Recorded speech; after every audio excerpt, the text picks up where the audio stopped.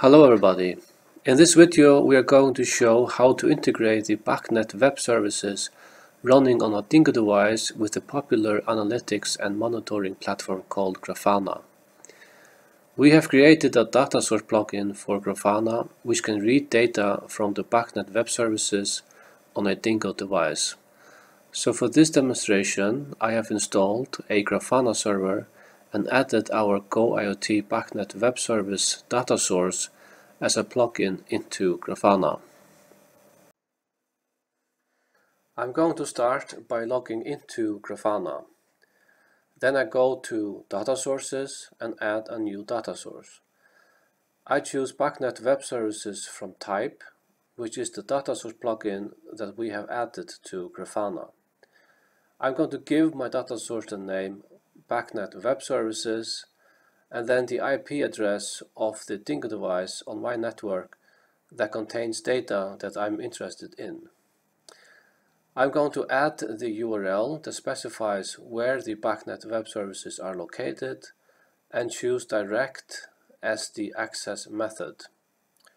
Then I click Add to create this instance of the BACnet web service data source.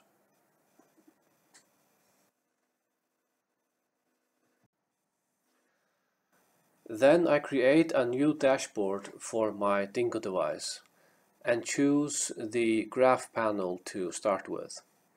It displays as default a sample graph, so I'm going to edit this graph. I choose the data source we just created and then we select a time series to work with. The data source will find all trend logs on the Dingo device that it is communicating with. Now our Dingo device has one trend log that logs values from a temperature sensor here in the office, and it is the object identifier of that log that now pops up in this field. So I'm going to choose that log, and as we see, the graph changes with values that come from the selected BACnet trend log. Then I go under General and give this panel a name.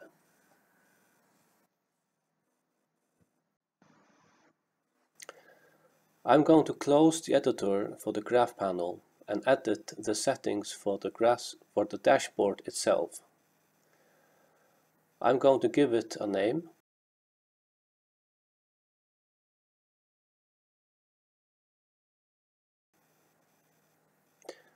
The graph shows the temperature values for the last 6 hours. This can be changed by clicking on the range indicator and choosing another value. We can also specify an automatic refresh of the panels.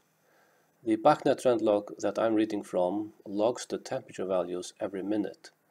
So refreshing the Grafana dashboard at a frequency of 1 minute would give us the newest values right away.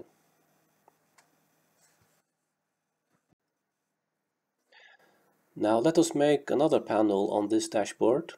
I'm going to choose the single state panel because I want to see the current temperature within the office.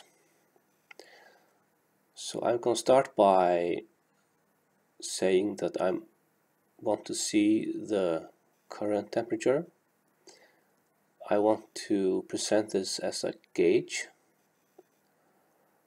and I'm interested in seeing some threshold values. The first threshold should be 21 and the second 26, and I want to see these thresholds on the gauge as well. Now I'm going to change the colors for these thresholds so that temperatures up to 21 should be presented in a blue area, and those from 21 to 26 should be shown in a green area, and those above 26 should be shown in a red area. And then we see a gauge here showing the current temperature. So that is it. We have Grafana using the Go-IoT BACnet web service data source that is reading data from the BACnet trend logs via the BACnet web services running on a Dingo device. I hope you learned something from this video. Goodbye for now.